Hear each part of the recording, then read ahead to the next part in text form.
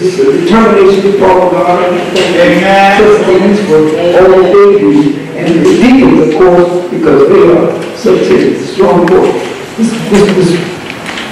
This I wouldn't say band, musicians. Amen.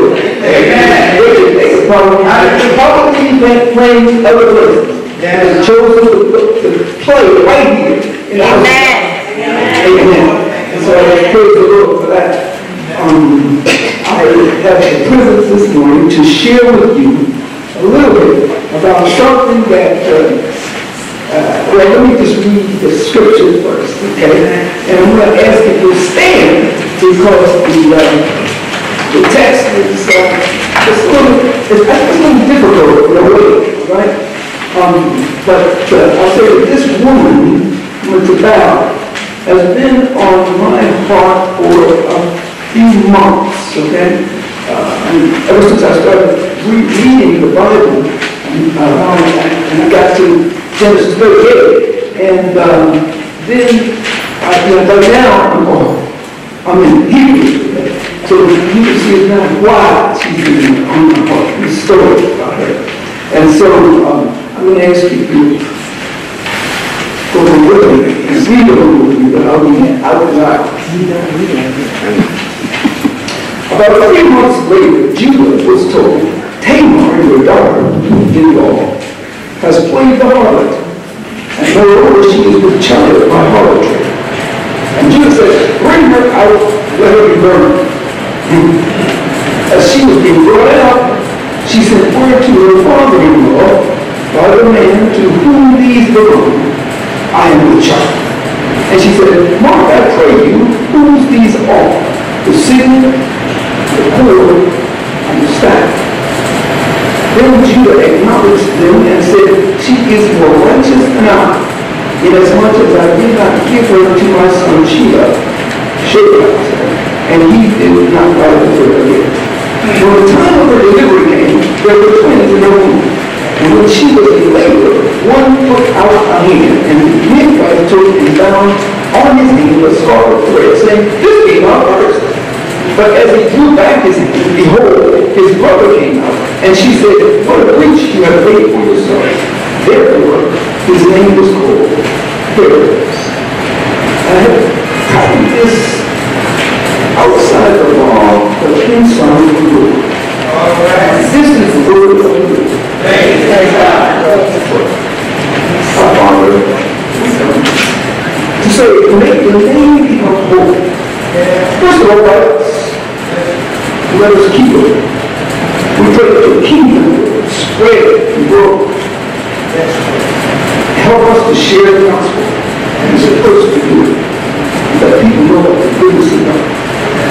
And may your will be done here on the earthly plane as it is in heaven. Help us to be, as your children, the first to fulfill your will, so that others may see our good works and glorify our Father who is in heaven. Now I thank you that you allowed us to gather under this roof and under your guidance to look into your word and pray that you'll bless. That the words of my mouth and meditations of my heart be acceptable in thy sight, O Lord. In Jesus' name, I pray. Amen. You may be seated.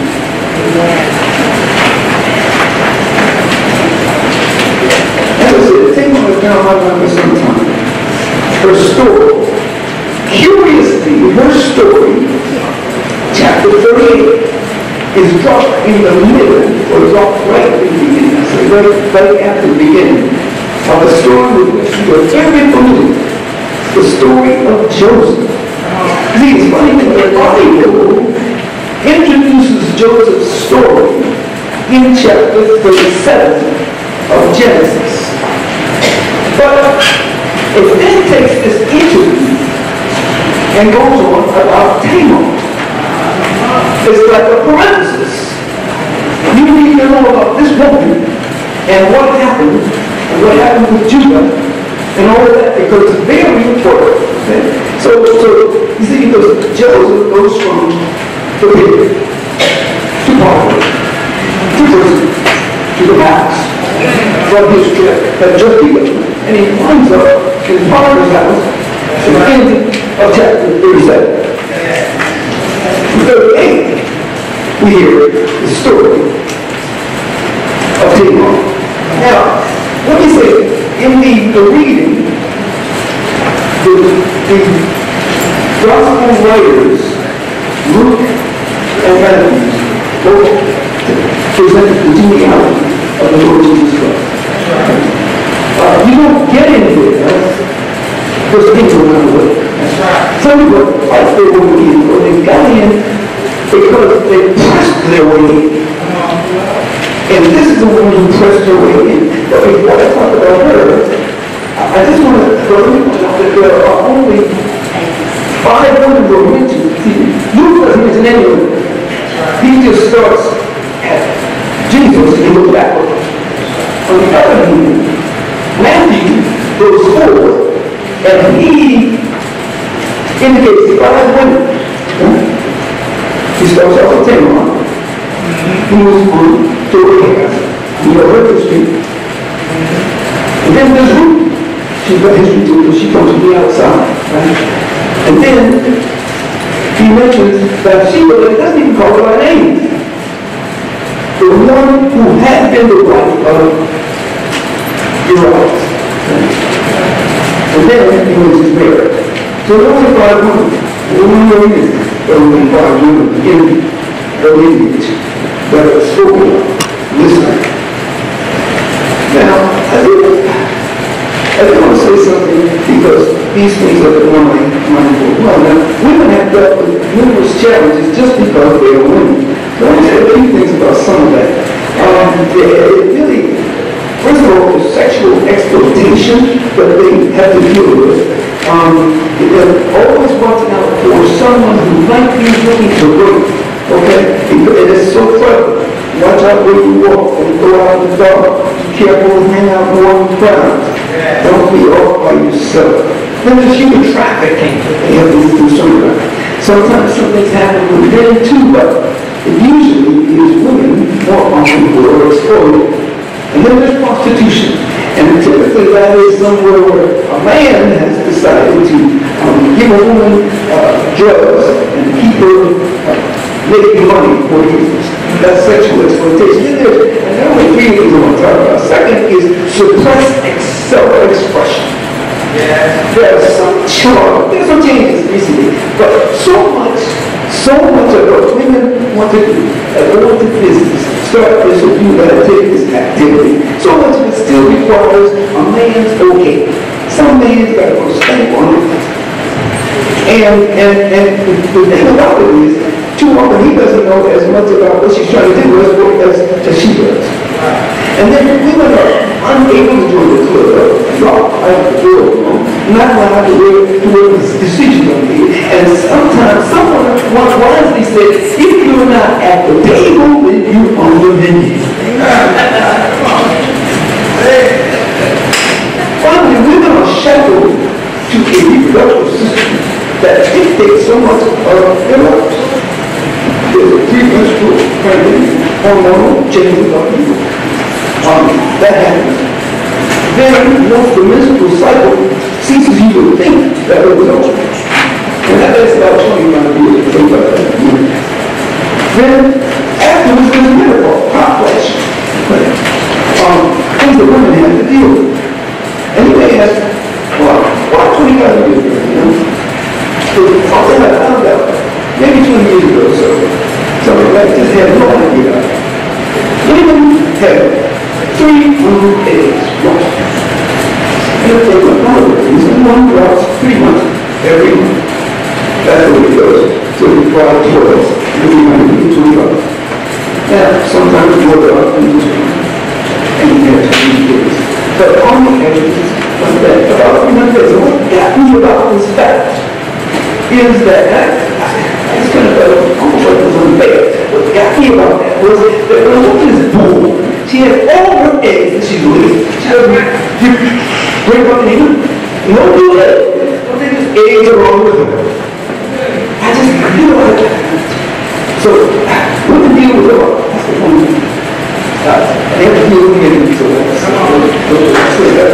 That's a big joke. See? So let's talk about Tamar. Here's the story found in Genesis 38.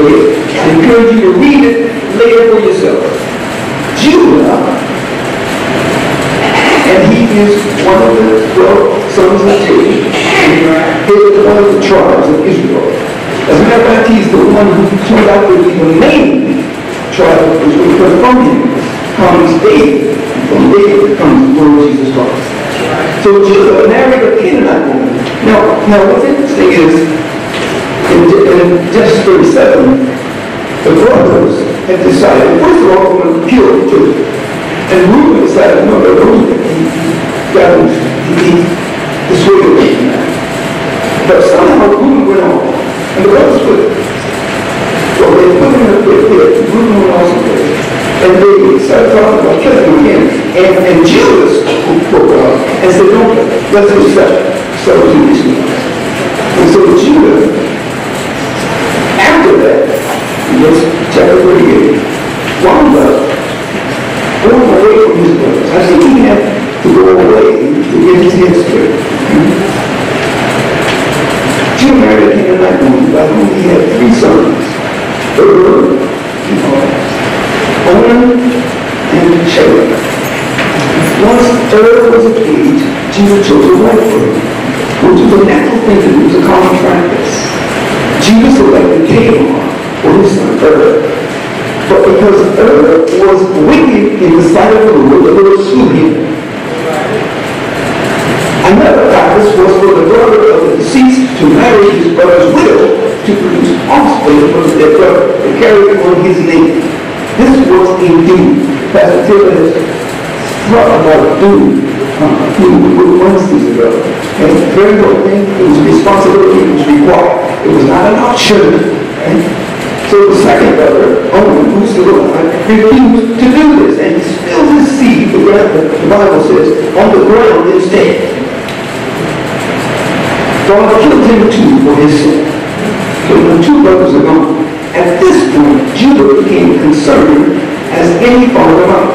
His 2 oldest sons had both died, and the common factor is this woman, Tamar. They just understood this thing about her, as bringing back to her husband. Well, this is the kind of thing that was for concern. And I'm sure people were talking. They were always talking. When we talked about her, and you can imagine that all kinds of things were being said about Tamar. So Judah told Tamar to remain a widow in his father's house until his youngest son, Shelah, was born. But as time went on, Shelah matured. Instead of keeping his word, Judah delayed giving Tamar to Shelah, afraid that he would meet the same fate as his older brothers. Now when Judah's wife died, he went out with the sheep shearers, and Tamar heard where her father-in-law was going, and she planted herself, just as a harlot, with her face covered among the women to be taken. When Judah saw Tamar, he thought she was a harlot, and negotiated a price for sex.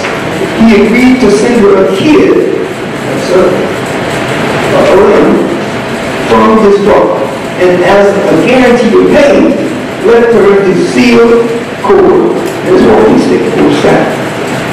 After her encounter with Judah, her father-in-law Tamar returned to her father's home and put her widow's garments back on. This is where our text picks up. Now going to the text, if you look at it, I want to talk about the 3 some things that happen to Tamar in one situation. Only 3 things. How many words have we got? So let's go through this. Tamar was on the wrong side of the tracks. And she had no part in the promise God made to Abraham and the young descendants. Tamar was outside the tribe and outside the law, because the law had not yet been given. This is before Moses. This is This young woman, the Canaanite herself, had no claim to a godly inheritance, but she recognized that God was at work in this family, in Judah's family, and so she knew she needed to be there. Let me ask you, you recognize that God's at work in this family, in this house, in this church? Or are you like people who don't see the blessing? Because they're too busy staring at, worrying over, and talking about the wrong. Don't you know God's got this whole thing handled? He's going to work a work. He's in charge of your situation. Just let him take charge of you. That's right.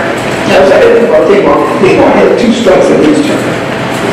So 2 strikes were her and only her first 2 husbands. Tamar probably had some questions herself, maybe even about herself, as to why these 2 men died while married to her. Again, there were certainly rules. You can be sure some other women avoided Tamar's because whatever she had going on, they didn't want any part of it. What happened to her? So how many strikes do you have against you? She had 2 at least. But you didn't count. And you say, well, that's all right. That's okay. See, I know somebody who can remove every strike that is against you. He has declared that no weapon formed against you shall prosper. And that any tongue raised against you in judgment you shall condemn. And those tongues are like nipping dogs. They are to nipping at you. And then all you have to do is say, oh, and there you go. See, if you have strikes against you, my God can take those strikes off. If you know about baseball, he can take you so if you don't have any strikes and put you on first base. And God will keep on working with you, and he'll get you around to second base. So, and in about second, you're in scoring position. That's what they call it in baseball. Scoring position. Okay, so you're in scoring position, but he'll bring you right on around third, and finally, my God will bring you home. You know it. Safety home. Now the first thing about Tamar, I'm almost finished. But Tamar was falsely accused. Falsely accused. Oh, how easy it was for Judah to pronounce judgment, to proclaim murder. Behind that verdict was a kind of relief. See, Judah still had a fear for his youngest son, Shechem. Sometimes a person is wrong, another sees an easy way out of his guilt by destroying the person he hurt. I'm going to say that again. Sometimes a person who is wrong to another sees an easy way out of his guilt by destroying the person he hurt. Every time they see the injured party, they feel the pangs of guilt. If you remind him of his sin, then what does he do? This expands across not just individuals, but across groups of people. One of the most difficulties, I think, for some people is that because African American people have been treated so wrong, they can see us and get angry about the fact that here we are reminding them of what they have done to us. And as a result, you can see that anger expressed in a rage, and you wonder where does it come from? Because we have been put into slavery. Somebody else did it to us. Now Tamar's father-in-law took the evidence he could see and the word of conclusion jumpers, and he jumped too. Since Tamar was an unmarried widow, there could be only one conclusion. She's going to go down and marry with somebody. But let's take a closer look at this. Tamar was supposed to be made a promise. She was made a promise by Judah that he would give her to his third son. After it became clear that this was not going to happen, she acted. Tamar was never a harlot. Okay? She was never a harlot. A harlot would be available to basically anyone for money. Tamar waited only for Judah. And she required not a payment, but a promise. A promise to be kept. When Tamar took the signet, the cord, the spell, she gave herself insurance against any fallout in the future. She pretended to be what she was not to get the promise she never got. Tamar had learned something about the blessing of God and wanted in on it. This woman was vindicated in the end when confronted by her father-in-law when he was confronted with the evidence. And Judah himself confessed that Tamar was more righteous than he was. I'm not trying to tell you the word Tamar did was right. She was a desperate woman who made a bold move outside the accepted norms and one place in the ancestry of Christ. Tamar had twins. You remember from the text. She had twins. And what's very interesting is that, scientists tell us about our genes, genetics, our DNA, and determine so much about us. Our hair color, eye color, and things like that. We can't really change or influence very much. However, there are some aspects of our genetics, some of our genes, that we can change or affect. They call them epigenetics. This genetics and epigenetics. Now, this woman has such a pressing desire, such a pressing nature. She pressed her way in order to have the son, the child, as she was supposed to have. And she was rewarded by having two, not just one. But what was interesting is that nature that she had, I think, affected the genes, because it affected your genes, and some of the things that you do. Because when people act a certain way, you see them act a certain way in families a lot of times. And for example, if you may have a gene that put on more work, some of us have it too. But if you back off the food, get plenty of exercise, and eat a healthy diet, you can affect that and change it so that it does not affect you as much, so that you can be slim anyway. All right. I think that the genes, this gene change that she passed on to her son, she passed on to the separate son who came out first, favorite. Because if you remember in the reading, what happens to the first son, the youngest, his hand came out first. And the nurse put a red cord around his neck. That's what came out first, she said. But he didn't come out first because the brother broke the news. And he said he came out first. And so I believe that some of that pressure, some of that desire to press on, that ability to press on, to move forward, she passed to greatness. His name is the one that occurs in the genealogy of our Lord Jesus Christ. Amen. So you may be waiting for a promise to be fulfilled. Maybe they told you that if you were a team player and worked extra hours, you'd be in line for promotion. Then you found out that you were in line behind some folks who didn't even put in a full day's work. It never happened to you. So many people are subjected to broken promises. Even the promiser had no power in their intention, to fulfill the promise. That's what happened to Tamar. Judah had no intention to fulfill his promise to her. You may be subject to the same types of trickery, games, stolen, or inability as that. But that's okay because my God works around obstacles. He works through circumstances. He takes you over roadblocks. So God is a promise keeper so good that he would make promise breakers keep their promises despite themselves, or he fulfills their promises himself. I don't know what promise you're waiting to have fulfilled. Maybe you're waiting for more pay. Maybe you're waiting for somebody to move away. Maybe you're looking to get a house. You could be looking to get a spouse.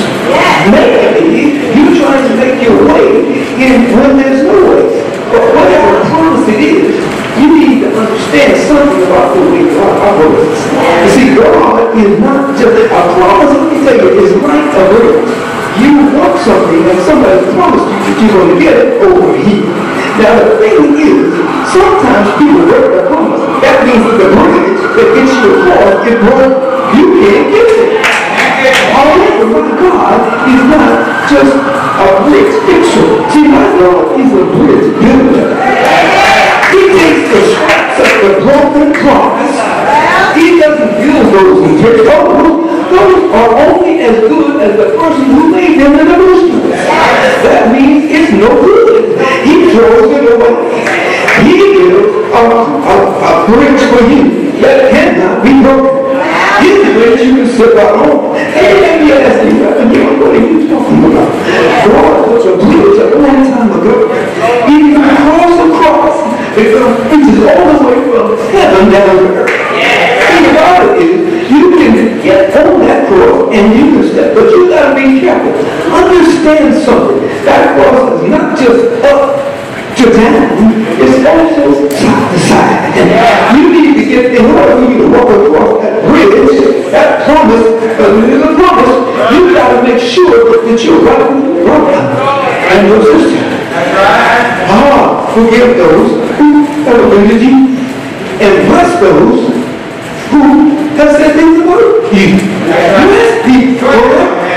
You got to get back to get on that bridge. But when you get on that bridge, you can walk all straight.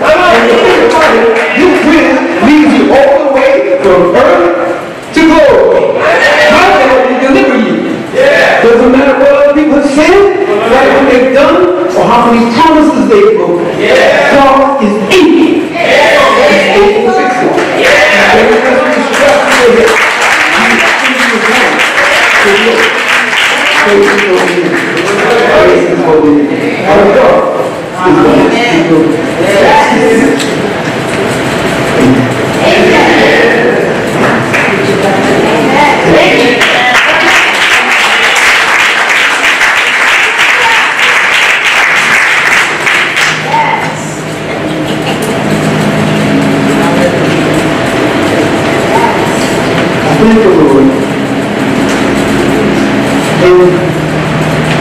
That bridge, that cross, has plenty of space for anybody to walk. But, it's about how we get ourselves ready, because you've got to receive Him.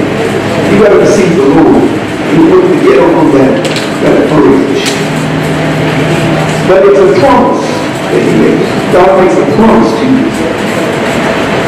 Receive Him, you will be saved. Jesus said, for God so loved the world. That's what Jesus said. But He gave His only begotten Son, speaking of Himself, that whosoever believeth on Him, that's Jesus, will have everlasting life. Everlasting life. Well, that promise came from the woman who came out of God.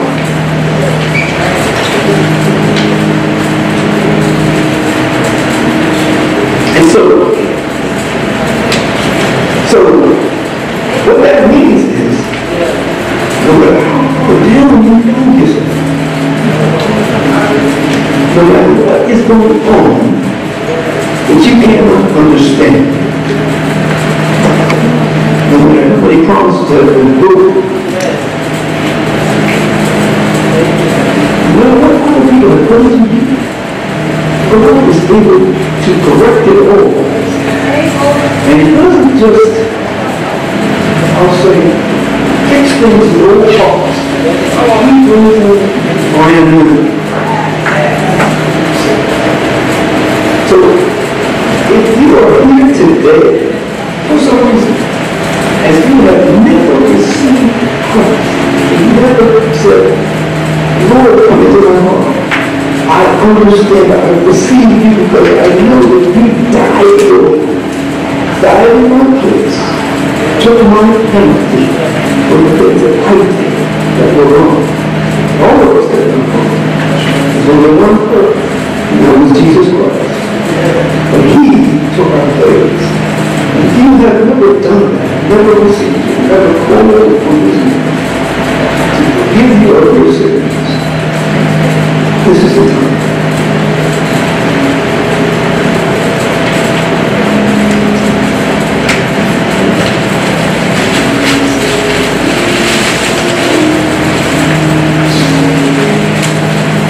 will take care of you.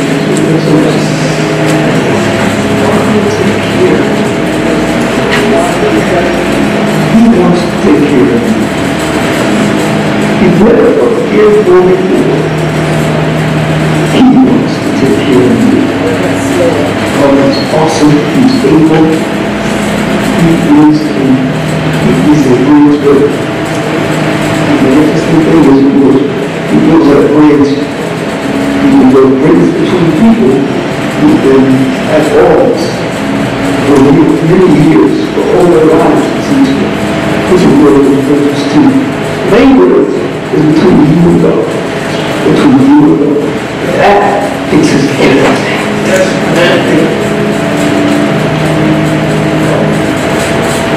Father, thank you for the time that you gave us together to hear from you. Thank you for the energy, the blessing, the strength.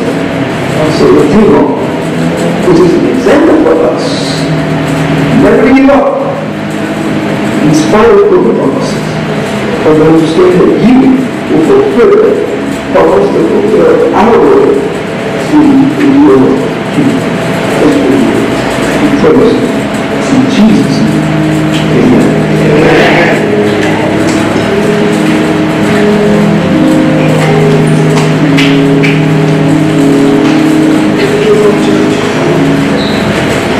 Praise the Lord, church.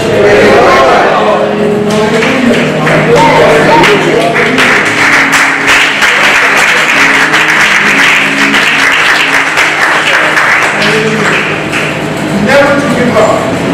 In spite of the broken promises. They promised to have us. They promised to have my Social Security check on the first. I didn't get into the fifth, but I didn't give up. Even though the promise was broken. They promised to do the bus. I went to the bus stop. They promised to be there in 5 minutes. It came 20 minutes later. But I didn't give up. You don't give up on broken promise. I got my check and I got the bus ride.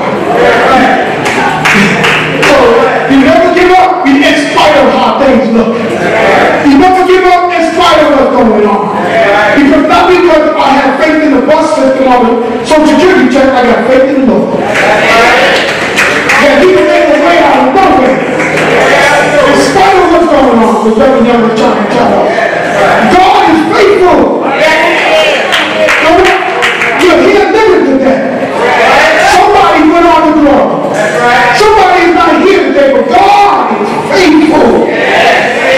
So in spite of Reverend, we got an example of how not to give up. And the truth be told, we got not only examples in the Bible, there's a bunch of examples out there. Because each and one of y'all went through something, been through something, or gone through something. But you never gave up. Because you're here praising the Lord today. You never gave up. Thank you, Brother Young. That was a word that we all need. I need. I just talked to a friend on the show from Sister Saturday. And we go over a friend that I lost. He's a surgeon. I trained him. I dealt with him for years. He born the same year I was born. He got married the same year I was born. We walked through the same dirt. We walked through the same path. So God chose different paths for us, and he kept me here, and I'm not going to give up. I'm going to thank the Lord each and every day he woke me up. I'm going to praise his name. I'm going to get on my knees and say, thank you, Lord, because it's enough grace and mercy. I'm going to be here today. I'll be very sergeant that and hold the glory in the grave. But God, Deacon Lyons, because of your faithfulness, and because you never gave up, I need men like you still around. I need women like you still doing the job. So I'm going to ask, do one thing for me and do it for yourself more. Never give up.